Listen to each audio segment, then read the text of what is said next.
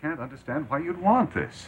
I don't want it. I didn't even take it. Miss Olson, you were caught right in the act of taking it. What I don't understand is why you didn't give your right name. I am a Horton. Isn't that right, Grandpa? No, Julie, your name is Olson. I'm your grandfather, but not your father.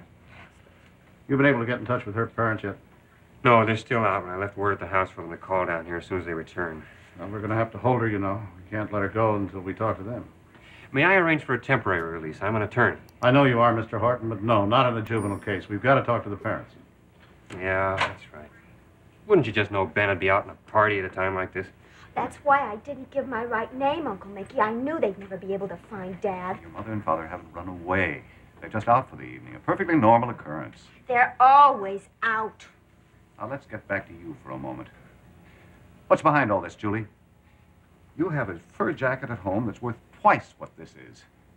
Why did you want to take this out of the store? I didn't take it. I was just going to try it on. You took it. Out of a display case, you put it into that bag, and you didn't try it on. It was just a gag. We were just horsing around. Diane and Carol dared me to take it. Julie, we did not. Oh, sure you did. You called me chicken and you dared me to take it. Julie Horton, that's an out-and-out lie and you know it. It was your idea, not ours. That's the truth and you better know it. Go ahead, gang up on me. Well, that's what you get for blaming it on us. All right, now. Your folks will be here in a few minutes. You just simmer down. And as for you, I saw you take it, so don't try to blame everybody else. Grandpa, are you going to let him talk to me like that? Julie, this is a police station, not your own living room. Well, why is everybody accusing me without even a trial or anything? Trial? Julie, get this through your head.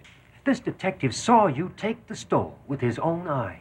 Well, what was he doing? Following me? No, Miss Olson, I was not following you. There have been a lot of thefts in that store over the past few weeks. I've been stationed there for one solid week, just watching for shoplifters like you. Well, what am I, some kind of a criminal? I'll pay for the old stole. It was just a joke. I wasn't going to keep it. Sure. That's what they all say.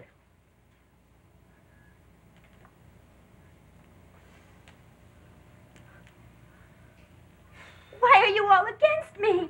Grandpa, Uncle Mickey, why don't you do something? I'm not a thief. It was just a joke. It was all in fun. I wasn't going to keep that ratty old stole. It was just a gag. Can't you understand? Maybe you don't want to understand.